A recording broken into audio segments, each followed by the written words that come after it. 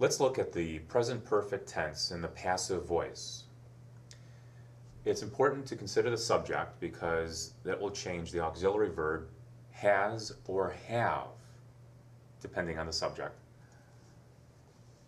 He, she, it has. I have, you have, we have, they have. Then been, then the past participle. In this example, we're using the verb hurt. In the simple form, hurt, past tense, hurt. The past participle is hurt. It doesn't change. So the past participle is used there. I have been hurt. You have been hurt. He, she, it has been hurt. The plural of you and I is we. We have been hurt. The plural of you is you. You have been hurt.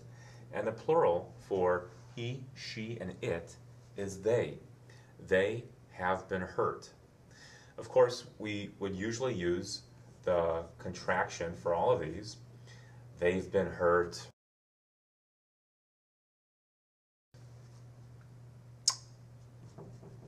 I've been hurt.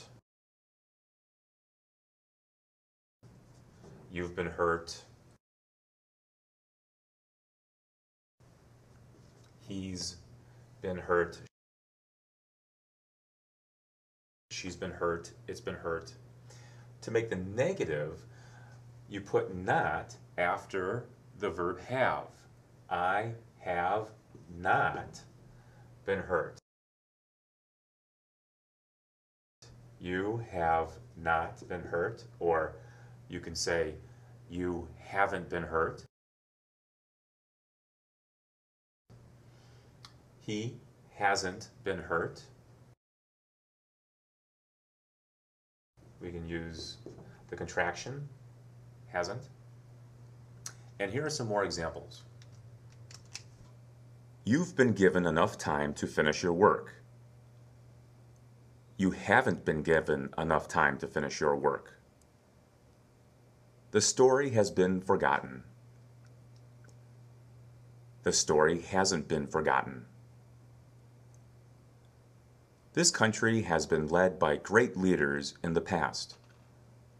This country hasn't been led very well recently. The buildings have been built to last a long time. The buildings haven't been built cheaply.